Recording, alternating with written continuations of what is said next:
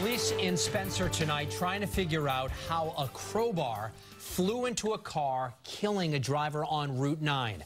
The crowbar smashed the passenger side window of the Toyota RAV4 that was driven by John Madeo. The 63-year-old attorney then veered off the road and crashed into an unoccupied car. Police are investigating whether the crowbar was thrown or fell from a truck or was kicked up by another car. If Madeo's name sounds familiar, he did recently represent Matthew Locke, a man accused of lying to police in connection with the deaths of his cousin's wife and 3 children in West Brookfield.